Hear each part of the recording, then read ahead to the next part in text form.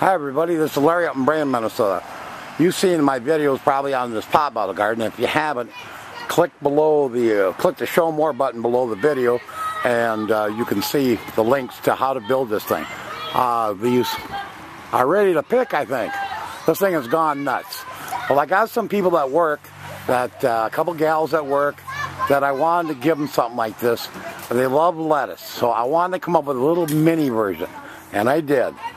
It is called the mini pop bottle grow system, and it's just cute as a bug's ear. And little thing, self-watering, overflow here, fill tube. Now we do this, we do just like we do on the big one, and you can see, I'll pull it out here. Okay, we make this just like we do on the other ones. We take that bottom and turn the neck of this into a net cup so it gets capillary action and goes up.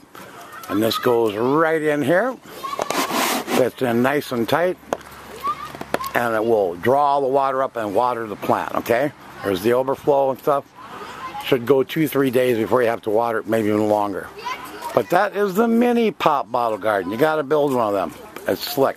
If you watch the video on how to build this big one, the regular pop bottle garden, then you'll know how to build this one. This is Larry up in Brainerd. Ciao.